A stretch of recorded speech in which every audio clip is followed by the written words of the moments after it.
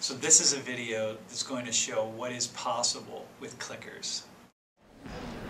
By the way, the reason today is going to rock is because check out how my tie matches the monitor. It's pretty cool, right? Yeah. Get your clickers ready, but here's the first slide. Did some of you see this headline? So she's thrown in jail for sending her child to a white school district. Just says, no way, man. Send your black kid back to the black school district. So answer that question.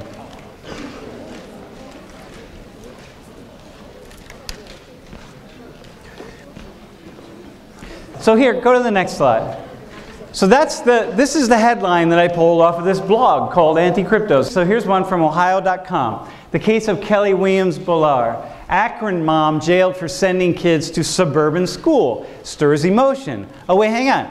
It's not a white school district now. It's a suburban school. So that's a little toned down a little bit. The first one, that's pretty hardcore. You know? So it's not surprising that 2/3 of you all would say, yeah, that's racist. Because, you know, of course, well, what else could it be?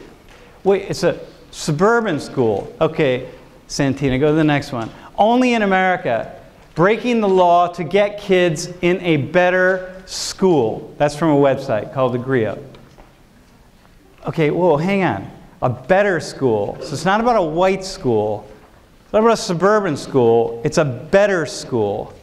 Like, okay, so hang on. That's not like, now we're not really playing the race card here in a certain sense. Okay, go to the next one.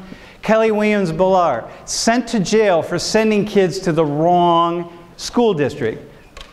Now, you all know it's against the law to send your kids to the wrong school district, right? Just like, and some of you have parents who are doing this. It's against the law to lie on your financial aid or your Penn State information, to claim, for example, that you have in-state residency when you don't. So it's against the law. When you lie on financial aid, that's federal law, and some of those are felonies. It's pretty serious. So when you send your child to the wrong school district outside of a location in which you have your residence, that's a crime. And it's pretty clear. It's a crime all across the United States. So it's not about sending your kids to a white school district, a suburban school, a better school. It's about sending them to the wrong one, outside of where you live. So now answer the question again. Was she the victim of racism? So watch how everybody shifts from thinking that it is racism to it's not racism. And of course, nobody knows, right? They don't have the whole story. I mean, this could have been the woman's fourth offense. But the point is, they go from being all the way over here to all the way over here. Now, see? Now you flip the opposite direction. It's like we have to go back or forth. No, stay in the middle. Stay right in the middle because you don't know. It's just like the game. You know, we tell stories back and forth with one another, but we don't know the full story. Like, you have no idea.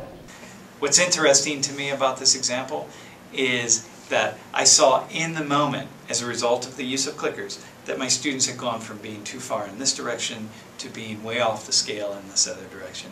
And had I been sort of relying on a show of hands or just my own imagination, I never would have known that.